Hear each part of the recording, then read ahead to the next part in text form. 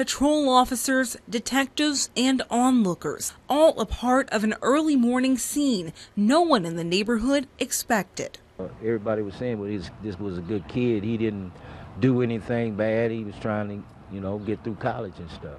Herbert Riley was sitting outside his house when he saw law enforcement swarm a car at the intersection of 6th Avenue and 15th Street.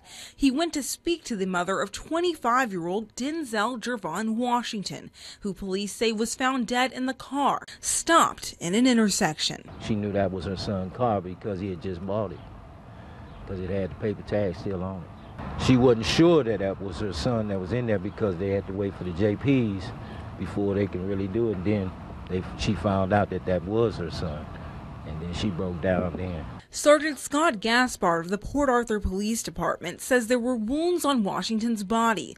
Officers believe he was shot, but say he could have been stabbed. We took the car and body and everything and brought it to our impound garage to have a controlled environment to start peeling back the layers so we could try to figure out what happened and why.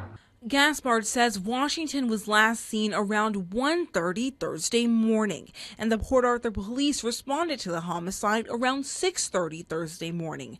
They're trying to put together the puzzle of what happened in the last few hours of his life. We're trying to put together the timeline of what happened in the last few hours of his life. That'll tell the story. It's the last few hours. And that's what we're going to try to figure out first. In Port Arthur, Jessica Crawford, Fox 4 News.